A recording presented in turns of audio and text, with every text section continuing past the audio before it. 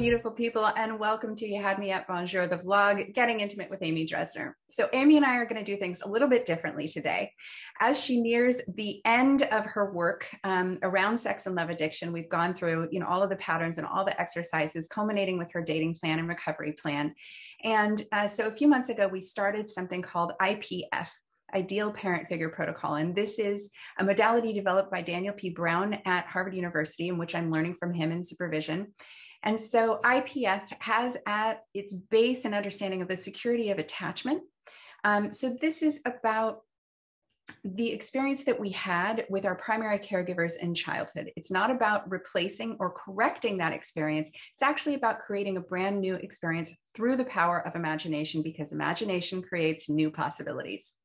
So the experiences that we did have in our actual childhood sort of created an imprint on us in terms of how we understand ourselves and how we understand the world and how we love. And that imprint is called an internal working model.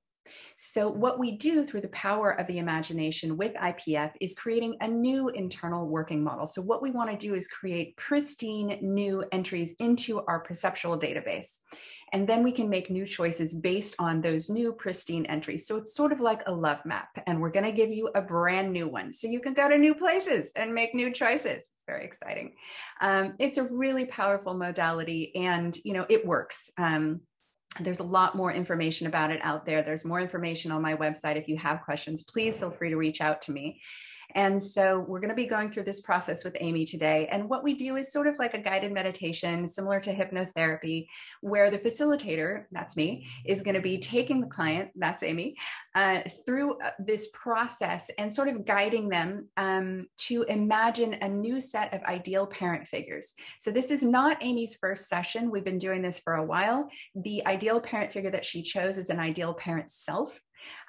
It can really be anything as long as it's the ideal caregiver that was perfect for you. So it can be a bear, it can be a flower, it can be a set of drawings from a magazine, it can be a tarot card, it can be based on someone that you've seen but never met, right? It just can't be someone that you actually know. It can't be based on actual caregivers. So it's coming from your imagination, right? Because real humans are flawed and imperfect, and they make mistakes, right? So that's why I say we're not trying to replace the actual experience that you had. We're just giving you a brand new experience and a brand new love map to operate from. So here we go. We're going to see what this is like. And again, if you have questions, please reach out to me. I'll see you on the other side. All right, baby. So you were just telling me about bringing your book to your agent and not hearing what you wanted to hear, and how that felt kind of crushing, which anyone can relate to. And I'm wondering if that triggered something in you. It totally triggered. I just felt like I cried for 2 days. I got very depressed. I had worked really hard on this proposal. I think he's right, and I think it'll be a better book, but that's not what I wanted to hear. And it just, on top, it triggered like an avalanche of financial fear. Like, how come I don't have a partner? Like, what's wrong with me? Like, I wrote that one book and I'm just a one book wonder. Like,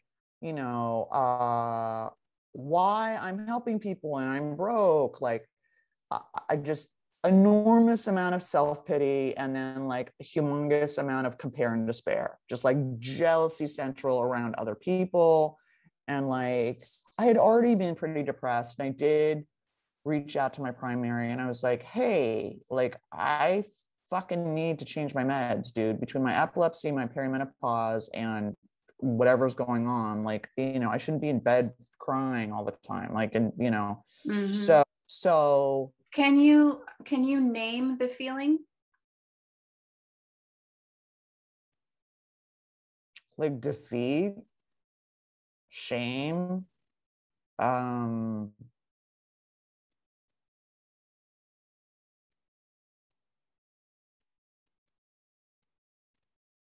feeling really overwhelmed, incredibly disappointed,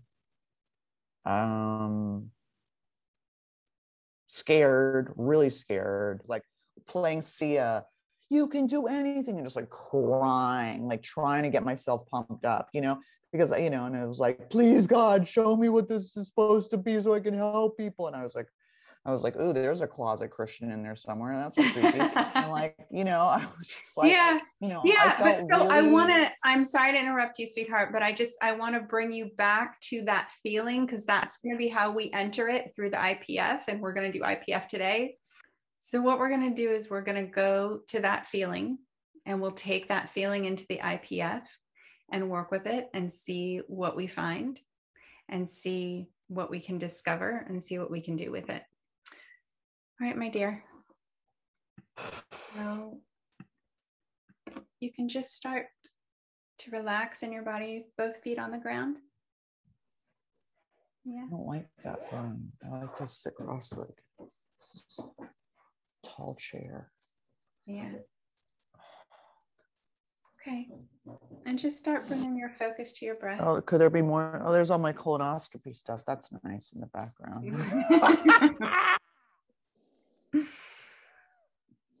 All right, my dear. Okay. Yeah. All right. I don't know why no one wants to date me.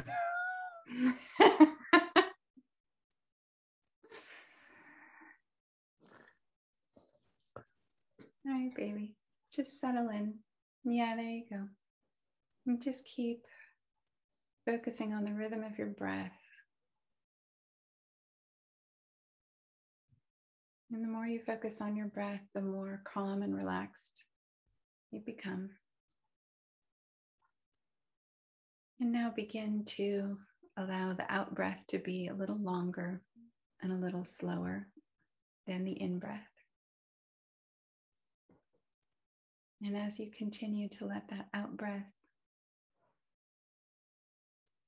go a little slower and a little longer, you become even more calm and relaxed. In a moment, I'm going to count slowly from 1 to 5. And with each number, you find yourself floating along on soft, warm clouds. And when I finish counting to 5, the clouds will have taken you to a place that's especially safe and secure. 1, floating along. 2, light and easy. 3, buoyant. 4, just comfortably floating. And 5, settling down in your secure and safe place. And even though a short amount of clock time has passed, it seems as if you've been in this place for much longer. Long enough to feel completely safe and secure.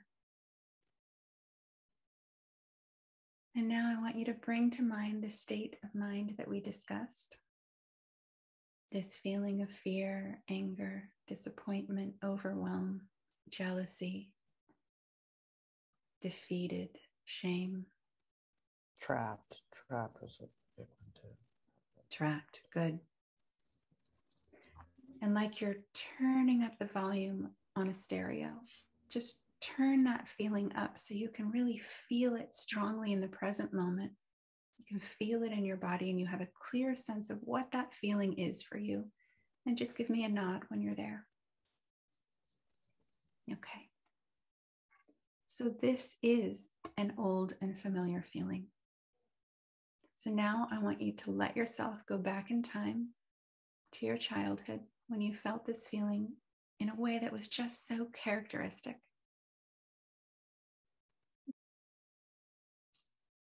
We were at someone's house, this guy's house, and everyone was jumping off the roof into the pool.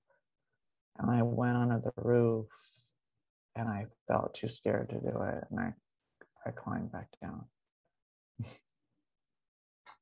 I was convinced I was going to miss the pool and fall on the pavement and die. Okay. And then just different, like my mom, I told you, dressed me different. She was a designer and would bring all this weird shit from Paris, which was cool, except that it wasn't cool in the States yet because they were so ahead. So I would be wearing, stuff that was, a couple of years ahead, and everyone would make fun of me. Okay. Good. So now imagine your ideal parent self is there in the scene as well. She arrives and she sees exactly what's going on. She tunes right into you and exactly how you're feeling. And she knows how to respond in the way that you need, in exactly the way that's always been right for you.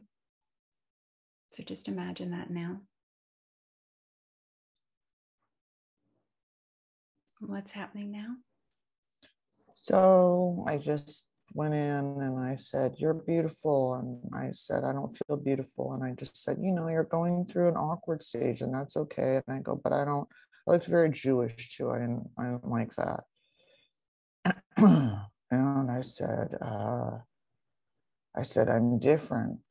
And my ideal parent said, "It's good to be different. It's good to be special." And I said, "It doesn't feel good." And then I recalled this was a feeling that has come, like haunted me for most of my life. And then I think I was in junior high when my father wrote me a poem. And it was the same feeling. I was a Jew and I was in Catholic school and I was really awkward with fucking like braces and glasses and really lanky and you know what I mean? Like curly hair that I was trying to make straight and just really awkward stage. And my father wrote me a poem called Lily. And it was like everyone made fun of Lily because she was tall and she had this funny skin and she da da da. And it was like, I don't remember the whole poem, but the thing was like, but Lily was a flower and they were all weeds.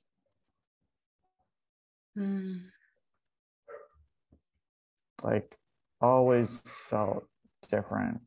She was very alcoholic. And he was like, "You're special." And just your ideal parent self know that she knows exactly how to care for you. Nobody knows better than her what you needed in that moment. I don't recall anyone else being shifted around so much either. You know what I mean? Like between parents and houses and stuff. Everyone else was kind of like lived in the same house all week and weekend. And I was shuttled around a lot between my parents. Right. Which was disorienting. And she sees that too. She sees how different you feel and you being shuttled around. She sees all of it. She sees all of you, and she's able to respond in a way that helps you to feel accepted. Just she's able to soothe you in that moment and respond in exactly the way that you need. Something came to me. I don't know if I've told you this before, but it's on the school bus as again, probably 8 or something. And one of my best friends who was kind of mean, actually, she had a cold or something and she sneezed into her hands and she was like, "Oh God." And I go, "What? Let me see." She goes, "You don't want to see." And I go, "Let me see." And she showed me, and it was like a handful of like green mucus. And I threw up on the bus in front of everybody. And everyone was like, "Ew, like Amy." Like, and everyone got off the bus, and the bus driver was like hosing it down, and she was like, "It's okay, like it's okay." And I felt embarrassed and ashamed. And she goes, "Do you want a mint?" I recall that very well. She's just like, "Would you like a mint?"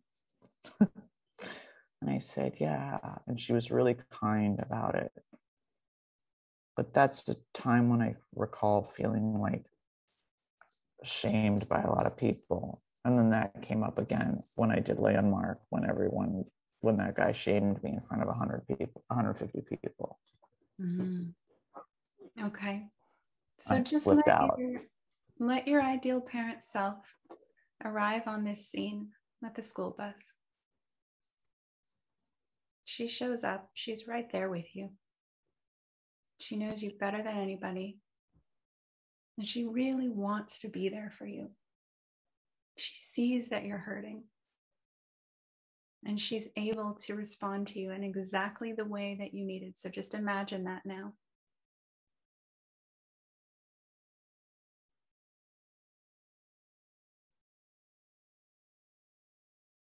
What's happening now?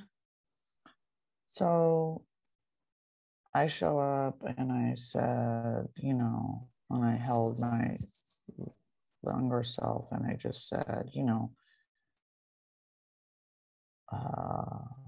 you still nauseous? And I said, no. And I said, everyone's going to make fun of me. And everyone saw it. And I said, anyone would have thrown up. That's disgusting. You know what I mean? Like, and you're super sensitive. And that's a really cool thing. Like, that's going to serve you later. Like, being sensitive is a gift. And I just said, I said, they're going to forget about it. Don't worry about it.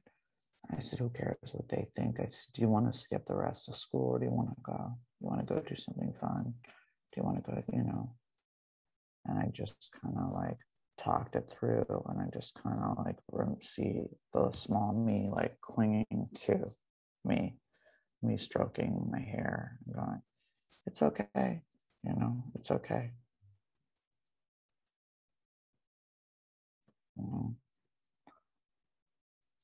Beautiful, sweetheart. Yeah. This ideal parent self is able to give you what you need with exactly the right amount of closeness or distance, exactly the right combination of soothing both physically and verbally. And she sees you in a way that allows you to feel deeply seen and deeply known. She sees your gifts. She sees your resilience. And you know that she's there to protect you. She's fierce about protecting you. She's ready to take you right out of there. And so you begin to trust her. And just keep going with that scene and see what happens next.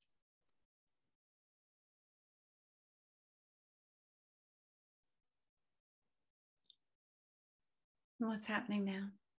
So the little me said to the bus driver, I'm so sorry. I'm so sorry.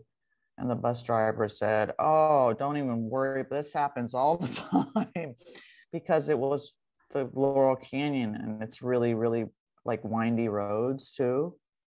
Mm-hmm. And she said, this happens all the time. It's some bumpy roads, windy. She's like, please, like I would have thrown up too, girl, and I was like, and I said, do you want to go to school? I said, see, it's not a big deal. I was like, who cares?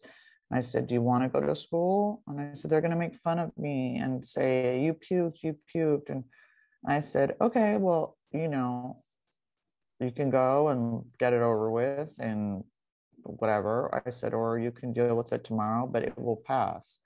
I said, if you don't feel like you want to, deal with it today and you feel nauseous and you don't want to, that's cool. I was like, whatever you want to do.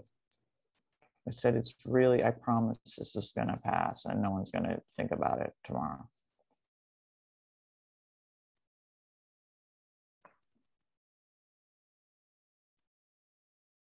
Great.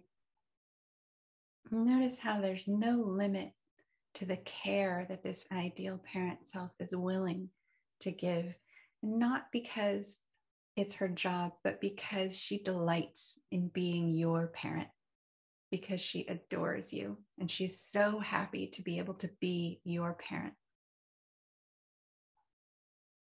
And just keep going and see what you discover next. There's really not anything else. I just, said to him, oh, poor sensitive tummy. Someone's got a sensitive tummy. That's okay. If you want to play hooky, we can do something else. You tell me what you need. That was really it. There's nothing more. Great. I don't recall anything else about that incident. So in a moment, I'm going to ask you to awaken yourself.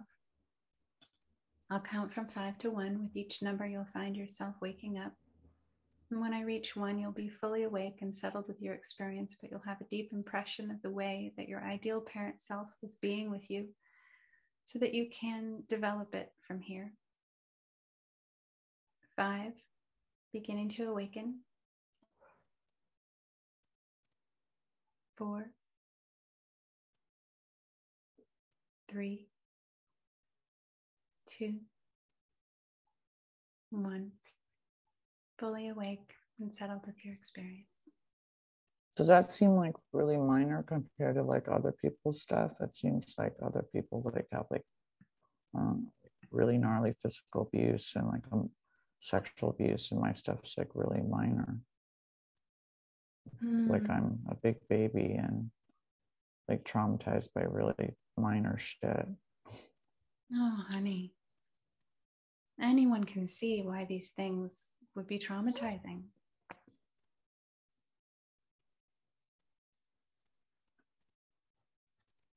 Yeah. So what was that like for you? It was okay. It was not as hard as some of the other ones. Mm-hmm. You know? Mm-hmm. Some of the other ones were a lot more painful. Mm-hmm. You're getting better at this too. You're developing the skill. You're developing the muscle. Yeah, and you're making progress. You did some beautiful work today. Yeah. Thank you. I don't know.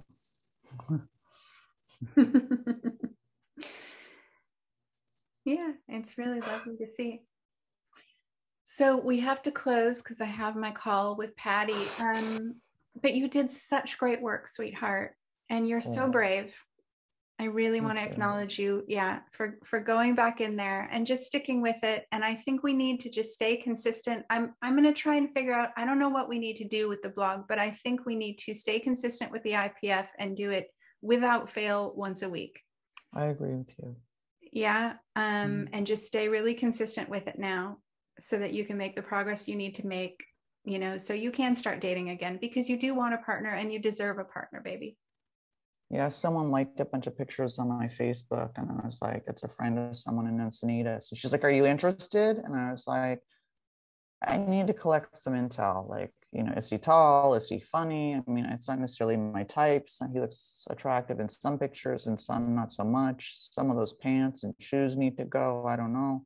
I like that he can cook and fix things. I mean, I was just like, but I don't, again, at least I'm not like, oh, whoever likes me, yay, like they're in, you know what I mean? Like, I'm kind of like, well, I'm not sure, that's nice, but I'm not sure. Good. So that's progress. For sure. For real. For sure.